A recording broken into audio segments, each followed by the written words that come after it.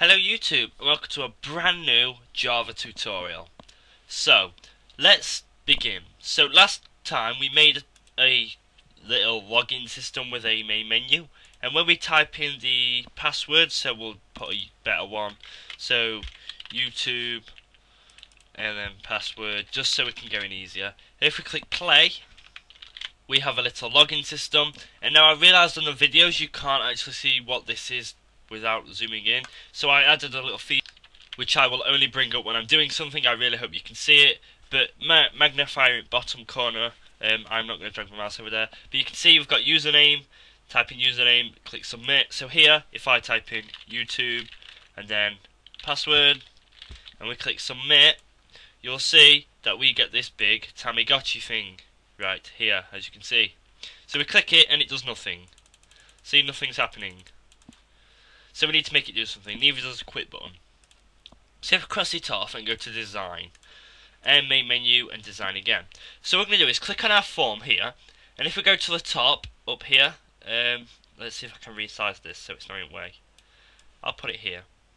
Yes. So you can look there. If we go to the top here where it says default operation close, end on close in properties, if you can't get it, right click properties, it'll bring it up. Like here, what you're going to do is set it to dispose, and what that will do is basically delete this form when we close it off. But if we close the main menu one, we want it to close everything. So you can see it's kind of a security thing. Well, not security, it's just a preference. So on our main menu, we're going to double click the quit button, and right in here, in the J2 button, which is our close, we're going to type in here this dot dispose, like so, and that will destroy or get rid of this form when we click close button right there. Perfect, right? So if we click Tamagotchi here, double click it, we need it to open a new form for us, and the form what we want to open is our actual game of it. So we'll type game form equals new game, just like so. And what that will do is create a variable in the RAM, like I said, called game. And at the moment it's throwing an error because it doesn't know what game is, because we don't have game here. So in here we're going to type form.set visible true, and what that'll do is basically make that form created in the RAM, then show it on screen. Easy. So up here, I'm going to right click on default package, new, and I'm going to find JFrame form, click that, and class name I will call game. Click finish, and you will see that it creates it. The errors disappear from main menu, or it will in a minute. There we are, they've disappeared. And something cool, if you hold control and click on it, it actually takes you to the form game. Easy, right? So in here, this is where our monster is going to be, correct? So let's just make some health or something for it, just something basic. So we'll drag it out to a good-ish size, put the magnifier over there. So we're going to use some labels. So we'll drag a label out, and in this label I will type health. Well, not health, that's not really one. We'll say bladder. So does he need to go to the toilet? I'll put colon on the end. Yes. And I'm going to copy it and paste it again, and put it under there. So here, in text, I will type something else. So we'll say hunger. And as you can see, we're making a small list of stuff.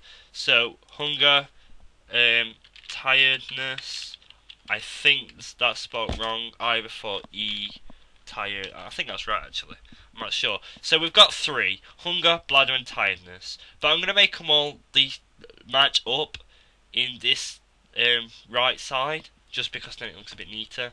And I'm going to add a progress bar, not a password field, a progress bar to every single one, which we can use as a little life thing.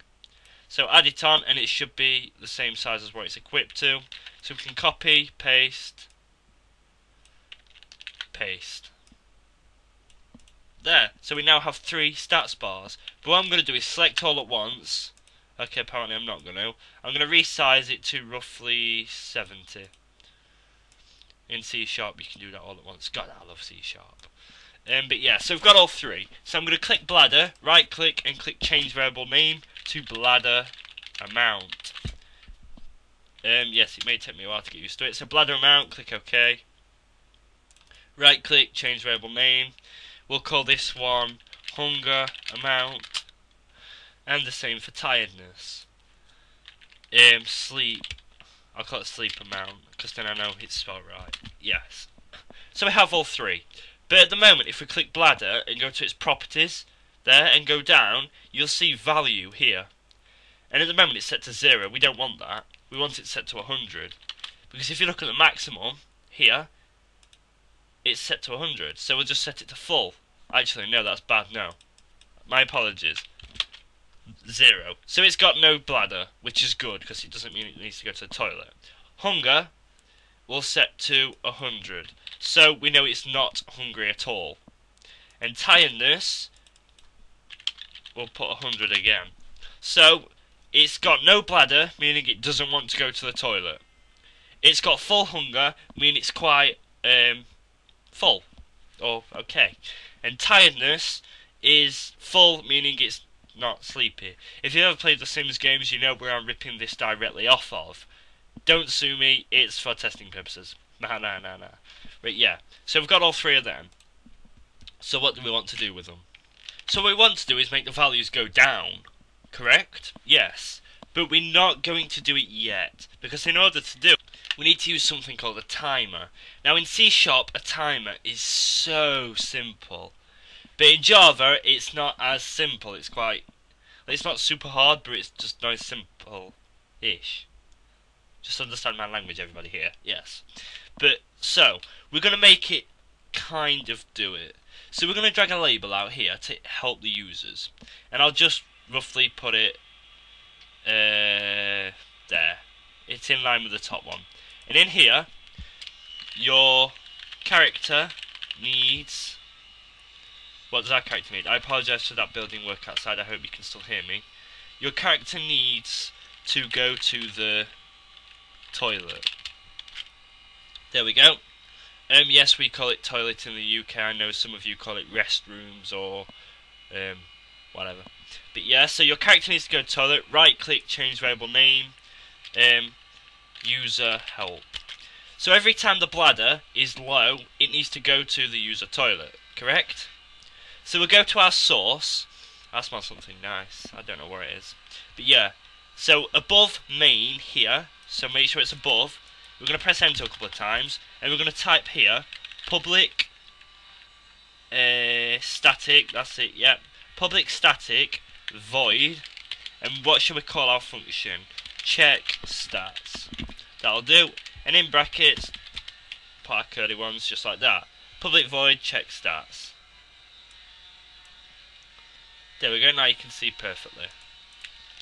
So what we're going to do is check if one of these if the bladder is low, well, full, then it's going to print this.